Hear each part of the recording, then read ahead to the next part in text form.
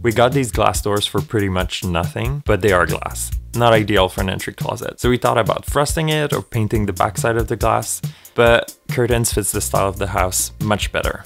It's a simple DIY that took me a few hours to complete and I love the result. So let's do this. First step, take measurements.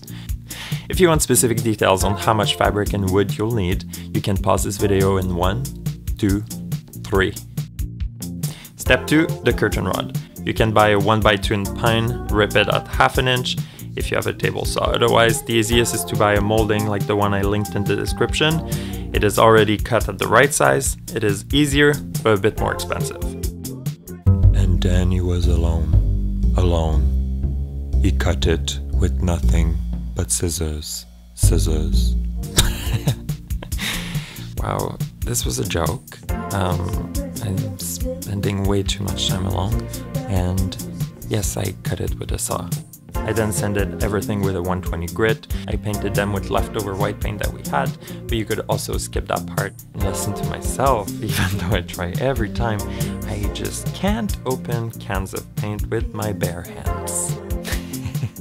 And if you haven't already done it, please subscribe. I post all the time about lessons like this and DIYs and makeovers.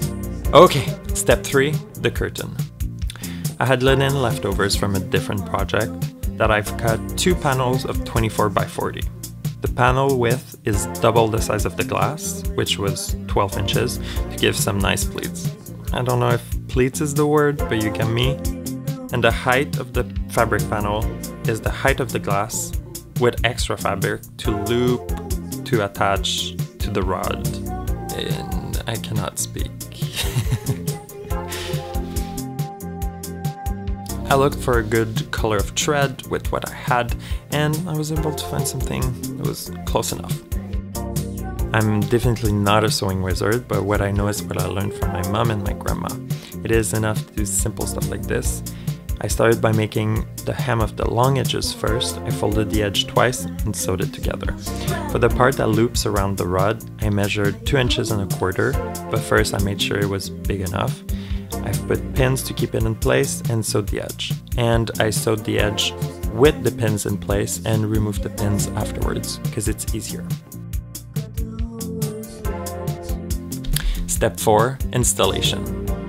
I drilled both edges of the rod with a little piece of wood underneath, screwed one side so they stay together. I've put the curtain on and screwed the other side. I repeated the process for the 4 sides. To install it on the door, I started from the top, poked the surface with the screws, and drilled where screws left little holes. I then screwed the rod on the door.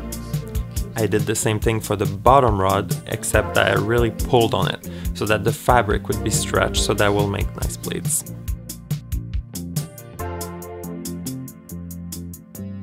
That's it. Check out my channel for more makeovers and DIYs. Thanks. Bye. Bye-bye.